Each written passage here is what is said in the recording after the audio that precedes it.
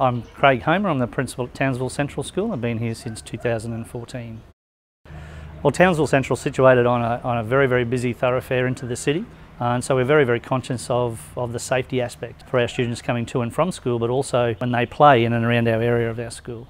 So our project with Suncorp is to incorporate some knowledge and understanding and some teaching for our students around bike safety, but also bike rules and road safety rules. So we're actually trying to instill some of these principles as early as we can, so our kids are safer now, but also are responsible road users when they become adults.